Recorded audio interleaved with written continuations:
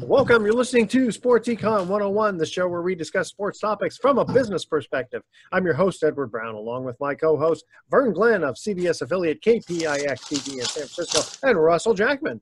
At each commercial break, we're going to ask a sports trivia question. And again, we're going to touch on that topic we did last time, more baseball literature. We'll see how well-versed you guys are in your baseball literature. All right. I've got a couple of things that I want to talk about coming up here in the next segment. George Kittle, a little bit of Dwayne The Rock Johnson. That's in my... Yeah, I knew you'd catch on to that one, Russell. And what do you guys think the odds of the Marlins winning the World Series? How about zero? How about that? Okay. You know what are the odds that we have a World Series? Well, they got to have something. What are they going to do? How can they have baseball but not have a World Series? How are we going to have baseball? That's if they totally get rid of baseball, yeah. But if they have baseball, they got to have a World Series. That's an if, not a when. Well, I was looking at this. The odds of the Marlins winning are like they call it plus 50,000. I think they mean like 50,000 to 1 or something. I don't know if that's how it works. But apparently the Orioles are twice as bad.'t is that? I don't know. Are there that many COVID cases there, or is it? They're just that awful. We haven't really reported much on the Orioles, but the Orioles are 5-3 in their division. Yeah, so I don't know why. And that's just one of those teams that we were talking about at the beginning of this, because in a 60-game season, those that get off to a good fast start, have a real chance in this thing. Absolutely. All right. This segment of Sports Econ 101 is sponsored by Pacific Private Money, providing mortgage investments that are currently yielding over 7.5% secured by real estate. Check them out. It doesn't get any more conservative than that at pacificprivatemoney.com. Stay with us. Sports Econ 101 is going to be right back. Welcome back to Sports Econ 101. Edward Brown here, along with Vern Glenn and Russell Jackman. All right, guys, let's start off right off the bat. George Kittle, all right? So this guy, he was in his rookie year before, and he made a big impact. And, the way these contracts are, hey, if you're a rookie, your contract is fairly low no matter how good you play. But I kind of look at a guy like him, and this is one of those things where I think the management, the ownership, should go to him and say, look, I know we only are obligated to pay you X, but you've done such a good job. We want to keep you as a formidable player, to have loyalty to us. We're going to pay you, 3 times X or 4 times X, whatever it is. They offered to pay him 5 times what he's making now, and that's not enough. Yeah, Edward, what you have to understand, Edward, he's entering the last year of that deal. He was just voted as the 6th best player in the league. Yeah. Not only is he the best player on the team, 6th best player in the league, and by far he is the best tight end in the league. Austin Hooper right now is the highest paid tight end in the league, and he's way better than him. So he deserves a bigger deal than that. But his value is so high. His argument is that, or his agent's argument is that, he needs to be in the category where he needs to get paid receiver money, because he does so much more at that position than block and catch passes. He's a great blocker, but he is so versatile.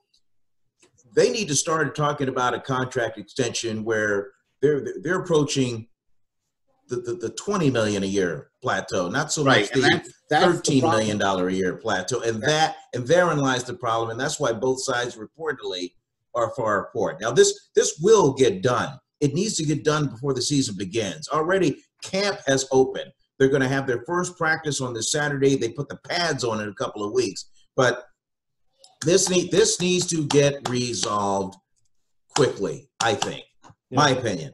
He is a once-in-a-generation type tight end. I mean, you don't see, other than Kelsey, there's nobody else in his class that's out there. He's like a young Jimmy Graham, and you can't just let him go. But on the other hand, tight ends earn up to $10 million. That's what we have right now, $10 million a season. And he wants $18 million a season. Mm-hmm. I don't have a problem with that in the sense that I know that the 49ers have the money for it. The problem that I have is that by doing so, he's going to eat up every single cent of the salary cap and handicap the 49ers from being able to get any other players. Well, that's when the agent really needs to do his job and work with the 49ers, and that's when Prag Marate, who with the 49ers is a salary cap guru, and that's where they have to come up with crafty ways to structure a deal, so maybe partly incentive laden, where if he reaches this, then this part of the contract kicks in, where it doesn't necessarily go against the salary cap. Yeah, and I believe it will work out that way. Well, the thing I've always kind of pointed out was I always got a little frustrated. No, I mean not hugely, but just a little bit with players who just decide during the season or during their contract, they just go and say, you know what, I don't want to do it for this. I think I'm worth more. Okay, that's one thing. But someone like Kittle would have been something I would have hoped that the 49ers would have, before the agent even gets involved, to say, you know what, we need to renegotiate this, you know, to them to just say, you know what, you've done such a good job. You don't even have to approach us. We're going to come to you and say, this is what we'd like to. They offered him $10 million. But this will, okay. He was earning 2.5 and they offered him $10 million a season. They said the 49ers went to him and said, we'll pay you the highest amount of money that any tight end gets in the NFL. And that's still not good enough for him. He wants what a receiver. Then I misread what I had read about a week ago, which was that, you know, it was coming up. His contract was going to be coming up. Mm-hmm. And so the negotiations started. And I guess maybe what I'm thinking of is like, let's say if you have a rookie who's earning rookie salary, and during the year, assuming you're not hitting the cap, which I guess most of them are, is like if you see a guy doing really well during the season, is there anything to stop you as an owner from bonusing out? Well, I mean, go ahead, Mr. Jackman. Go ahead. Yeah, no, there's nothing that stops you contractually from doing that, except that when you do that, you obviously are risking that, you know, the very next time he goes out to play, he goes and you know, breaks his knee or, you know, has his shoulder. I mean, you can always put a caveat on it, but I don't know. I like rewarding guys who kind of go over and above what you're expecting. You know? And and Kittle certainly has done this. Absolutely. And if you've noticed, or if you've been watching or read or whatever, you really haven't heard a soundbite from Kittle on this subject. He just talks about football, and so which is very smart on his part. Now, I'm sure when he is made available to us in a media Zoom chat, it will come up, whether it's weighing on his mind or whatever, and he'll give some company line about I just let my guy take care of it, and I just want to be with the guys. That's what he probably will say. Probably what he should say. I wonder how, you know, and again, I'm being in the players' heads, how much of it is how much do they want versus how much they realize if they leave some on the table, you know, they want to win a championship. You got to think that all these guys want to win championships. I think if you're a veteran player that's been around a long time and had not won, that then becomes more important. But Kittle's young. I mean, he's just kind of coming up. And I think what Kittle and what the agent sees are what like the Austin Hoopers and the Zach Ertz and what they're bringing to the table, Travis Kelce, and they're like, well, yeah, they're great players, but look at what I've done. Absolutely. and look at how much more potential I have to even be even greater than that. That's completely fair. And I'm sure if I'm Kittle, maybe I'm thinking that, but he's paying his agent to make it happen. And what we run into is the complication of the slotting of people based on position, the paying of people based on what other players get by position versus what you want to pay them for their actual value to the team. Yeah, because typically tight ends make among the lowest, don't they? Right, and that's only because the owners could get away with that. You know, But you do look at a guy like Kittle, who is not just a really a wide receiver, but also one of the better blockers of the team. Yeah, and having said that, yeah, you're absolutely right, Mr. Jackman. Having said that, I believe his value to the 49ers is just as important as, say, a left tackle, which is another marquee position in the league.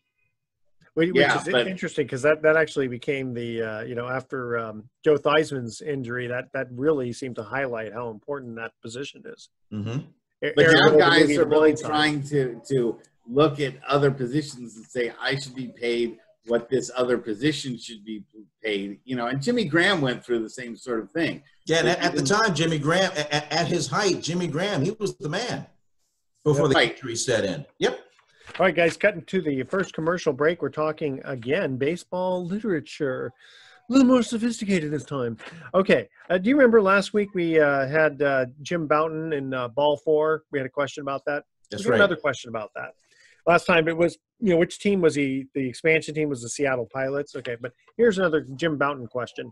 In Ball 4, he writes about his efforts to get back to the majors using what pitch? What pitch was he thinking about which would get him back into the majors? Email Edward at sportsecon101.com. The answer to that question. We'll see if you know your baseball literature, and stay with us because we are going to be right back. Welcome back to Sports Econ 101. Again, I'm Edward Brown, your host, along with Vern Glenn and Russell Jackman. Our first trivia question about baseball literature. Jim Bouton in Ball 4 writes about his efforts to get back to the majors using what pitch? At the risk of being vilified for this answer, I'm going to guess the knuckleball. Yes, that is correct. Okay. The only specialized pitch I could think of was the ephus pitch. Do you guys remember the ephus? I do. Oh, of course. Ted Williams hitting it for a home run in the All-Star game, 1947? I don't remember which year, but that was kind of funny. So, Mr. Glenn, you were talking off air about how the PGA Championship. The PGA Championship is in the Bay Area. It's in San Francisco. It's going to be played at Harding Park. And for the first time in its 95-year history, Harding Park will be hosting a golf major. It's the first major of the year. Players have been filtering in over the past few days. And as we speak, at the taping of the show, which we typically do on a Tuesday, press conferences are going on all day. Tiger Woods is going to speak in just a little bit. So practice rounds will be ongoing through Wednesday. The first round, of course, will be Thursday, Friday, and then the last two rounds will be carried by our TV station, KPIX, a CBS affiliate, on Saturday and Sunday. Which makes this really unique is this tournament is going to be played with no spectators. There's only 50 accredited members of the media that will be allowed on the course. You have to be tested to get on the course, and it's going to you're going to see more of Harding Park than you've ever seen before, because all the grandstand seatings, all the tier seatings, all of those are gone. There's no merchandise tent. There were plans for an 82,000 square foot merchandise tent full of cash machines, but with no spectators. Wow. That merchandise tent is now going to be the players' locker room. But the course is beautiful. It's a combination of rye and Kentucky bluegrass, and it is shaped, ready to go. Par 70, 7,234 yards, and the reason why it's in August is because of the coronavirus. Originally, this tournament was supposed to be played mid-May, but it got pushed back to August, and so Carl the Fog will be rolling in. That's the part that I was going to get to. So players are they've played in all different kinds of conditions, but these rounds are going to be long, starting early Thursday morning. There's going to be some marquee matchups of past champions and other major championships, but the ones that are going off early or even in the afternoon are going to show up, I would imagine, bundled up, and be prepared to peel off as the rounds go on, given the conditions. Now, Go That was ahead. going to be my question to you, is that for those of you who don't live in the San Francisco Bay Area, the old Mark Twain, the coldest winter I ever spent was a summer Was in a San summer in Francisco. San Francisco? Yep. Yeah, Which you might not have actually said. well, okay, we'll still give him credit for it, though. Okay, he didn't say it, but Samuel Clemens said it. And so for a lot of people who don't know, people come to San Francisco in quote the summertime and think that it's just like it is in Georgia, and it's usually they think it's just like it is in the Los Angeles area. or Los Angeles. That's actually better. That's a better. And I blame TV for that. Whenever you see TV and they have somebody in San Francisco and they say, "Oh, I'm going to go to LA." And they get in their car and the next scene they're in Los Angeles. Make it think that like it's an hour drive. Right. No, seriously, I talk to people all the time that are not in California. And they go, "Well, I'm going to be in Los Angeles. Why don't you stop by and see me?" Right. And I go, "Yeah, okay." And you can wait another 6.5 hours to be over there in just a moment. Don't they look at a globe or a map and see that it's not like the East Coast looks, where you it go looks from close on the map. No, they don't even think that. They just go, "Hey, we're going to California," and I'm somewhat guilty of that. I moved out here 30 years ago for the job, and coming from Baltimore, and the misconception back there is, well, it's California. It has to be warm top to bottom. You don't know there's a difference between Northern California and Southern California. They think our state is as small as their states. Yeah. And Northern California normally is pretty warm. Like we live just across all of us live across the bridge. Well, as you get further away from the bay, of course. Yeah. It gets a little warmer. Yeah. It was 93 degrees yesterday. Yeah. It was in Nevada. So yes. So I was gonna say, so they would normally play in May, which is fine weather. October is actually a very good month to be in San Francisco to play a tournament. So there were no other golf courses in August that they could have chosen. Well, Edward, Harding Park was picked like 6 years ago as the site of this by the PGA. You don't just change the mind at the last second and pick another course. So much has to be. They changed the month though. Well, they had to push back the month because of COVID. Yeah, they decided to do that, but you can't change the venue. You can't. This was 6 years in the making. I mean, this had to be green lighted by the San Francisco Parks and Rec. Yeah, the sure. PGA. I mean, there's a lot of things that go in. I get it. Yeah, so many backdoor things had to be done. It's not like they're going to change from, like, say, instead of playing golf, we're going to play soccer instead. Right. So, who will have to be wearing masks? I'm sorry? Will the players be wearing masks? No, the players will not be wearing. I mean, like I said, you have to be tested before. Yeah, all the players have been tested. And TV crews and stuff like that, I mean, have been tested before you even get onto the complex. So I believe perhaps the marshals of the course and other people on the course will have to wear masks, but the players will not be required to. Some might. I mean, it's kind of up to them. But again, it's not like. I know in the practice rounds that we've seen so far, none of the players have been wearing masks. Yeah, if I were playing, that would kind of throw me off a little bit. It's not that you need to breathe heavily like you would in football, but still, it's different. It's like, when I used to bowl and they used to say, "Well, why don't you wear this shirt?" It's like, well, if it's not that comfortable for me, forget it. I'm not doing it. Now, in the case of John Daly, who won the 1991 PGA Championship, he just recently pulled out, and he was citing medical reasons. He's a diabetic. He just had knee surgery. The thought of getting on a plane and crowds, all that kind of stuff. He just said it just wasn't for him, and that's why he withdrew from the tournament. Totally respect that. So when you withdraw, then that alternate takes over the spot. But at the beginning, 97 of the top 100 ranked players in the world were in this field. Right now, it'll be over 90. But it's going to be some great golf. I can't wait to see it. Well, at least, again, right now, football's not playing and baseball's got kind of sort of this wiggy thing. Golf seems to be, except for just not the fans, seems to be kind of on a normal course, right? Yeah, I so to think speak. so. I think so. But but you throw the word major out there, major championship, then even the casual sports fan will step up Yeah, and take notice, especially if Tiger is in contention for this kind of thing. Because it's kind of cool, as you drive in you look, there's a whole parking lot, and in each individual space are nameplates in the parking lot of past champions. It's pretty cool to see. Going back, how far the whole? How far back do those names go? It's parking spaces for past champions who are in this field. Oh, gotcha. Yeah. Very cool. So it is pretty cool. Very cool. And before we cut to break, just noticing that the Saints are staying safe by sequestering. Not, apparently they're staying in a nice hotel down in the French Quarter, and I guess players have an option to stay there or not. But when you look at what's happening in baseball, that seems like a really smart idea. Yeah. Don't forget Sean Payton. He was the first of 2 NFL coaches who contracted COVID-19.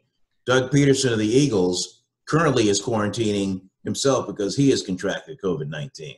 But theirs has not been like life-threatening, right? I mean, they've just no, and they're getting no. But they get it. You have to self-quarantine. Yeah, no, that's smart. And it's interesting because the Jaguars have an NFL high 12 players, and thinking about the Marlins too. It's like, why is everything happening in Florida?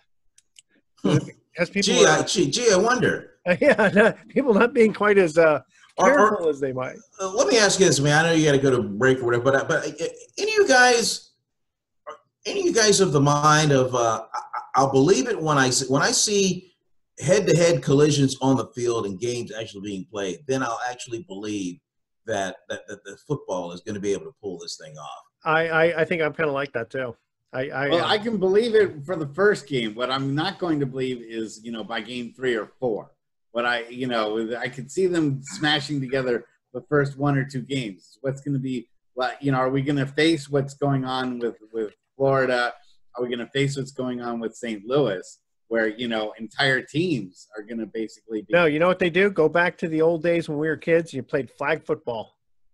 And there's no tackling. That's still probably spread it. That's still close enough contact. You probably could spread it. That's true. All right, coming to our second trivia question here. Baseball literature. Many of the most entertaining books are written by ex-catchers. Which former catcher wrote about the humorous side of baseball in his bestseller, Baseball is a Funny Game? All right, that's our trivia question. Email Edward at sportsecon101.com to answer that question. And don't touch that dial because we're going to be right back. Welcome back to Sports Econ 101. Edward Brown, Vern Glenn, Russell Jackman, we're all here. Second trivia question was, many of the most entertaining books are written by ex-catchers. Which former catcher wrote about the humorous side of baseball in his bestseller, Baseball is a Funny Game? Johnny Bench? No. Bob Uecker? No. Joe Garagiola. Oh, yeah. He had some stories. Yeah. Joe was able to really parlay quite a broadcasting career after his playing days. Yeah, because he was just kind of doing baseball game of the week at the Today Show. Yep. I mean, he was Rose Bowl parade. Oh, yeah, he was quite versatile. I mean, he was as a Major League Baseball catcher, he was just kind of mediocre, wasn't he? No, yeah. I think if you make the majors.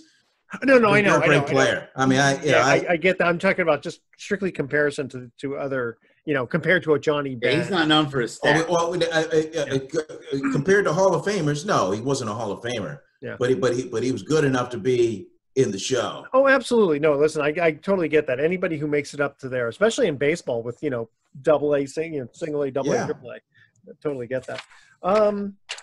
Let's see here. Just a couple other things. Star Angels player Ohtani, he's not going to be able to pitch for 6 weeks. So this double-edged weapon is going to be a single-edged weapon, isn't he? For a while, he's not going to be able to pitch. He can still. And in 6 weeks, that's pretty much the whole season. Yeah. Yeah. Yeah, he got kind of shelled, didn't he? And I mean, his ERA was like through the stratosphere. That's- Think about this. We're just past 1/6 of the season. Yeah. But That's did he get something? Tommy John surgery though? Yeah. So that's gonna hoit a little bit. And then Dwayne The Rock Johnson buys the defunct XFL from Vince This McMahon. is the He found- XFL. He found the loose change in his couch. Yeah, it's only $15 million, which is really not $15 that million. much. Vince McMahon, I think, paid more than $100 million, or sunk more than $100 million. Well, he So was looking at bankruptcy, and so He bought it out of The bankruptcy. Rock just picked it up essentially off the scrap heap. Yeah. And so And I don't think it's going to be a success, even with The Rock behind it. He's a genius, he's a marketing genius, but we don't have room for another football league, and now the cost of doing football is outrageous. So I don't think he's going to be able to make it. Well, especially with the COVID thing, you know? I will hold judgment until they come out with a plan. I mean, if he buys it, he can just kind of like put it up in the shelf for a couple of years and then pull it back out if there's a viable plan. Especially if we're past the COVID-19. I mean, there's nothing that says, "Oh, I just bought it. I have to use it right now." You know? Yeah, that's a good point. Sure. Yeah. And the players will switch around a little bit, but Yeah. But either way, I mean, investment. $15 million to him is like $25 to you or me. The Rock has money falling out of his ears. well, he's not a billionaire, so what's he worth? All he has to do is do another movie, and it's paid for. You know, one more summer blockbuster, and he's good. And there. In fact, I was reading that Chris Hemsworth Hemsworth, is being considered for a biopic for Hulk Hogan. Is considered what? They're considering casting him in a biopic, a biography pic of Hulk Hogan. He's going to be Hulk Hogan in a new. In layman terms, Edward, he's been casted to play the role of Hulk Hogan. Oh, there you go. In a feature-length movie. Okay. I just couldn't hear Russell as well from his mic. Right. Gotcha. Right. I mean, he's not tall enough, but Well, he can bulk up. He's got time. no, tall though. He's not Tall. Yeah. Hogan was much taller. Well, But Hulk no, Hogan. What was Hulk Hogan? 6'6"? He's like 6'8". Yeah. Okay. He's really yeah. 6'8". Yeah, I tell you, when he played Thunderlips, man, he was a force to be. I'll tell you a quick story. This had to have been about 1980, 88. Okay. The wrestling came to Baltimore, and they gave me Hulk Hogan as a guest. He's the first one I ever interviewed while standing in a chair, and he was still taller than I was. And he just asked me out of the blue. He's like, "How's your love life?" And I said, "Well, it's kind of like a light bulb. Instead of saying off and on, I said in and out." And he just looked at me like, "Whoa!" But it was, but I'll always remember that. That's great. Let's see. Oh, so for those who don't know, we lost one of our own here in the Bay Area, Ralph Barbieri. How well known was he outside the Bay Area? Say again? Ralph Barbieri. Ralph Barbieri. He wasn't really a national. Outside of the Bay Area? Yeah. Not at all. Not I mean, at all. this really kind of applies to our viewers and our listeners that are in the Bay Area. Ralph Barbieri was I wouldn't say he was Mike Francesa from WFAN, but he had a style about him and a delivery about him that was unique. They called him the Razor Voice. He sounded just like Joe Pesci. And and he was just known as a very passionate San Francisco homegrown local sports guy that would challenge the guests that he would have on. He started off filling in for a guy by the name of Dave Newhouse at KMBR, and he would do sports updates during Dave's show, and then whenever Dave was out, then Ralph would fill in for Dave doing Sports Phone 680. Then Dave moved on, and then Ralph started doing Sports Phone 680, which was the nightly show. And then he went from that to Afternoon Drive Time, and he was a solo act, and Ralph didn't have much humor to him. So because he was just so I think intense the term all the hard time. boiled. I think Yeah. the term hard boiled. Yep, he was. But in 1998, they paired him with Tom Tolbert, who had recently retired from the NBA, a former Golden State Warrior, and then boom, it took off. For the next 15 and a half years, the Razor and Mr. T show dominated afternoon drive time on KNBR. You know, the hard part for me, I just had a hard time with his voice. You know, it was hard for me to listen. That's why that's why it probably would not. Would it work today? No. Would it work in other markets? No. But again, he was San Francisco. He was homegrown, and somehow it worked for him. It was the perfect good cop, bad cop type thing. It was the perfect, in a wrestling connotation, Gorilla Monsoon and Bobby Heenan. You just had, you know, the seriousness of Ralph, who really never really cracked a joke in the 15 years that he was on KNBR. And you had Tom Tolbert, who couldn't take anything seriously at that point in time. But Tom's great. I mean, he's very personal. He's matured a lot. But in his early years, he was just a punster. You know, he was just throwing, you know, jokes around left and right and using Ralph as the straight man.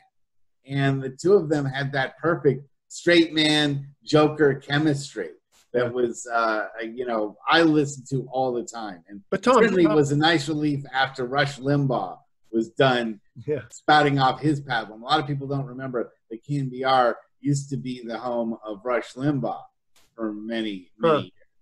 That's true. That's true. And for those of the viewers and the listeners that are like scratching their heads, just going, well, what happened to him?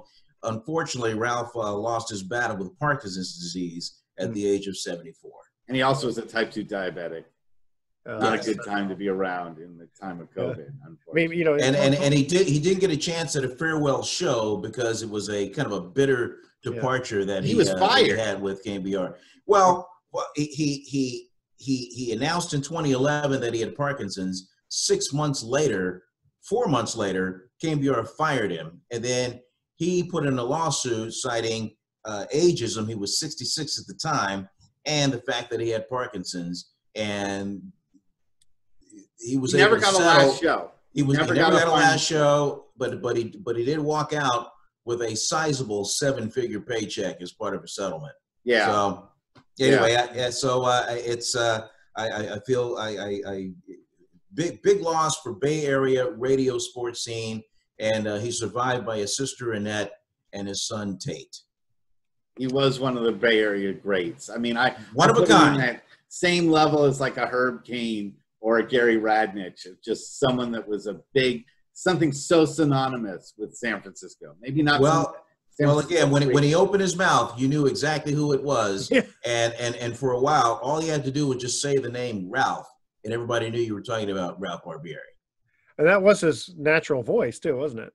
Oh yeah, it was. It's like Ray Ratto, you know, just one of those guys that always said what was on his mind and didn't mind the heat of saying what exactly was his opinion on anything. And a little known fact, I mean, he factored in big and getting Measure C passed to get that ballpark built. Yeah, he really did push for that. Yep. Wow. Not bad, not bad. Guys, what do you want to cover in the last 2 minutes before we cut to our last break? Let's see. What have we got going on here? Well, I'm just really concerned about watching. I mean, I like what the NBA is doing. We're seeing how the difference between having a bubble scenario where guys can't leave and can't go do their own thing once they're done versus baseball where guys, as soon as they leave the park, have no control. That, you know, the teams have no control over their actions. We're seeing in baseball, a lot of these guys getting sick, a lot of these teams getting infected, whereas in the NBA, this bubble is holding and making sure that teams aren't coming all down with COVID-19. I think that the NFL needs to look very strongly at what the NBA is doing and maybe consider, instead of going to every different park for each game, just having a couple central locations for playing NFL games and just quarantining teams for the length. Do you think there's a maturity level between basketball players and baseball players? No. Is it just? I think so, Russ. I mean, I totally blame the players for the Cardinals and the Marlins, those are the ones that chose to leave the hotel and go out to the club. I mean, it's were they meeting Lou Williams there? They needed to you cited one guy. You cited one guy in the NBA. There were 13 members of the Cardinals organization that contracted it. They had to put Marlin players on a bus to go from Philadelphia back to Miami because they could not get them on the plane. Wow. It's come to the point where the baseball commissioner said, "I will shut this down if you don't comply." Yeah. At the beginning, let me finish. At the beginning, those baseball players were said, "We strongly suggest that you stay in the hotel, go to the ballpark, and then come back." Well, they didn't do that. They just felt like, well, hey, we can just do what we want, and they left the hotel and they went out night clubbing. And I mean, they're putting everybody at risk by doing that. That is so immature and so irresponsible to do that. And look what has happened. You've had the cancellation of series, you've had the cancellations of games, and it may be a cancellation of the season if this does not continue. And I think part of it is because basketball players know that there's contact close. But baseball players are kind of thinking, I'm playing the game, I'm not next to anybody, etc. Hey guys, got to cut to the last commercial break here. We'll talk a little bit more when we come back. So baseball literature. Okay, Vern. Vern getting into his Zen zone again. Well, it just pisses me off that these guys, these baseball players, they had meetings. They've been conferences. They've been told this is how it needs to work, Absolutely. and then they just don't follow the rules. If the NBA wasn't quarantined like they were, the same thing would be happening. You're right, but they are, and there've been no positive tests. Okay, here we go. Which catcher turned broadcaster wrote "Baseball for Brain Surgeons"? All right. He wrote Baseball for Brain Surgeons? Yeah, he wrote a booklet. Stay with us. Sports Econ 101. We'll be right back. Welcome back to Sports Econ 101. Last time for today, Edward Brown here along with Vern Glenn and Russell Jackman. Third trivia question. Which catcher turned broadcaster wrote Baseball for Brain Surgeons? No idea. I'm going to throw out Johnny Bench and be wrong. It's Tim McCarver. Oh, Tim McCarver. McCarver wrote that. Yeah. Yeah, I guess all those catchers. They're the quarterback of the baseball field, so they probably have a lot of stories. You think, interacting with the batters. What's that? Can't wait to read Buster's. You think he's very? I don't know. It's interesting. He doesn't. He seems sort of a little bit too low key, doesn't he? I think he's observed a lot. And of course, he's observed a lot. Yeah, I think when he has a chance to say something, I think it'll actually be very well written. So didn't Tim McCarver have kind of a run-in with Deion Sanders? Kind of. It was on TV. Kind of. It was during the World Series. I know. I was trying to remember. I was trying to remember if it was Tim McCarver. It was him, wasn't it? Sanders sought him out and then threw water on him. What was the tiff between them? Why did he do that? He called out Deion Sanders for not hustling on a particular play. That's what it was. And this was back when Deion was playing in the World Series and playing for the Atlanta Falcons at the same time. Yeah. And then Deion got mad and got a bucket of water and threw it on Tim McCarver. Oh yeah, that was really famous. That was pretty good. Okay, guys. Hey, I know. Hey, I know we have to go, and I know you're going to wrap up, and I know we got baseball on the brain all the time, but I do have a program suggestion for you on Netflix. It's called Last Chance U. It's season 5, and it's a series that focuses on junior college football, and it goes through an entire season telling you the backstories of these players who were once D1 guys, but then were washed out, and then junior college was like their last chance in order to make it back to college football and beyond. It's a sounds terrific interesting. Show. We'll write that down. We'll watch it. Okay, here's our thoughts. And it's on Laney College in Oakland this year. Okay. All right, here we go. My wife just found out I replaced our bed with a trampoline. Man, she hit the roof. And Adam and Eve were the first people to not read the Apple terms and conditions. And lastly, I've been repeating the same mistakes in life for so long now, I think I'll start calling them traditions. All right, tune in next week to Sports Econ 101. We're going to be discussing sports topics from a business perspective and asking more sports trivia questions. Thanks for listening. On behalf of our team, I'm your host, Edward Brown. We'll see you next week. Good night, man. So long.